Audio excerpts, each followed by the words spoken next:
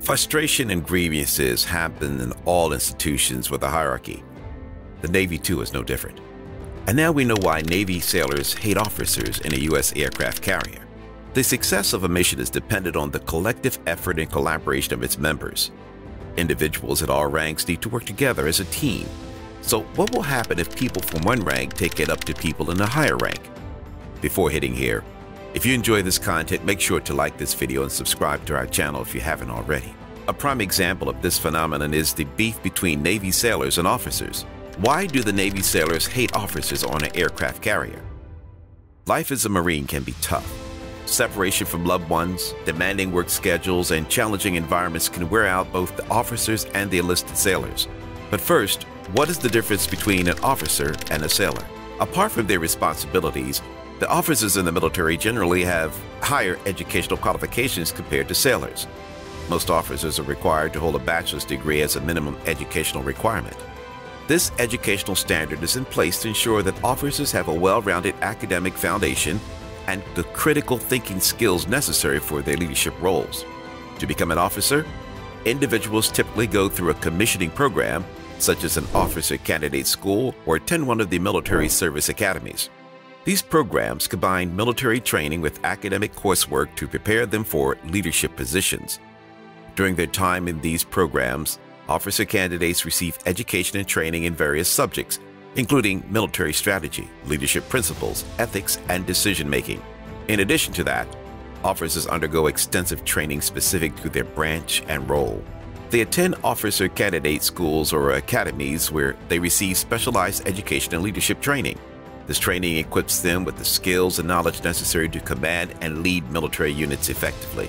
On the other hand, sailors are not required to have a college degree to serve in the military. The educational requirements for sailors vary depending on their occupational specialty or rating. While some sailors may have pursued higher education independently, such as earning an associate's degree or completing a vocational training, it is not a mandatory requirement for their roles. Sailors typically receive specialized training in their specific job assignments, such as operating and maintaining equipment, performing technical tasks, or carrying out operational duties. This training focuses on developing the practical skills and knowledge which are necessary to perform their duties effectively and support the overall mission objectives.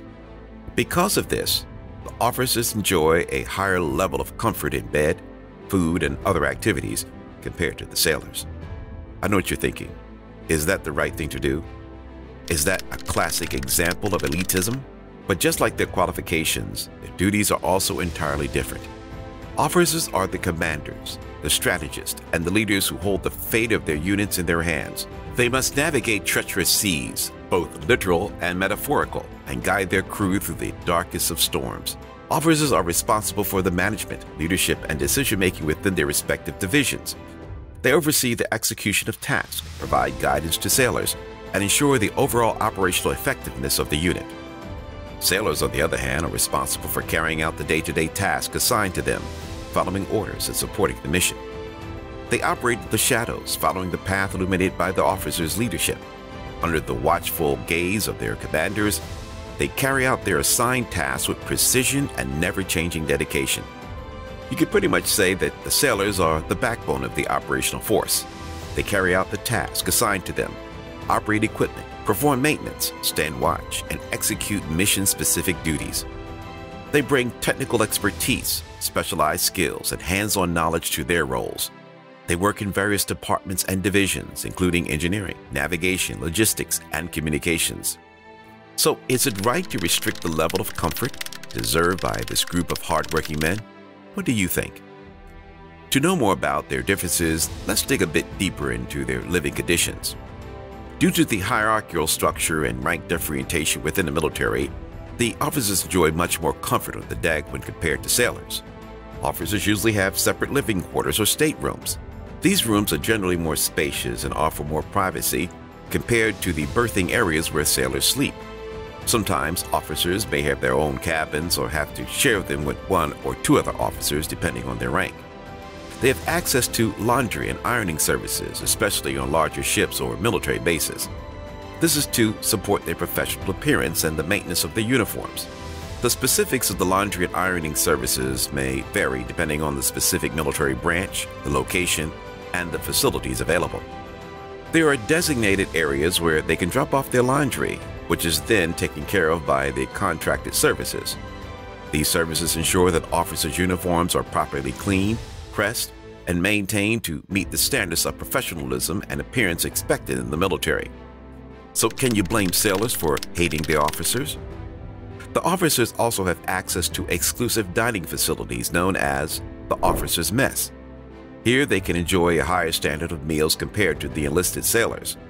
These facilities often provide a greater variety of food options, including ice creams and even a more comfortable dining environment.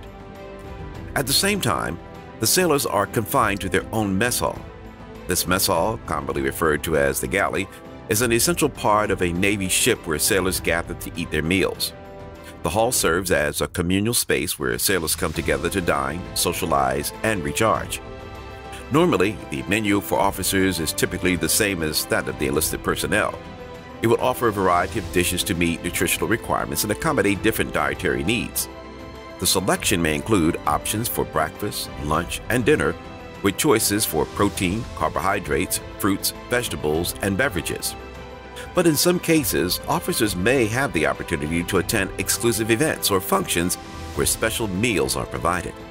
These events could include formal dinners, social gatherings, or professional development activities. The food served at these events may be more detailed or luxurious to the occasion. But did you know the officers have to pay for their food on the ship? This will come across as a surprise, but it is actually a tradition started by George Washington. During the harsh winter of 1777, known as the Valley Forge Winter, General George Washington and his Continental Army faced immense challenges. The troops were stationed at Valley Forge, Pennsylvania, and endured severe cold, insufficient supplies, and widespread suffering. In this critical time, the Continental Army was in desperate need of funds to sustain the soldiers and provide for their basic necessities.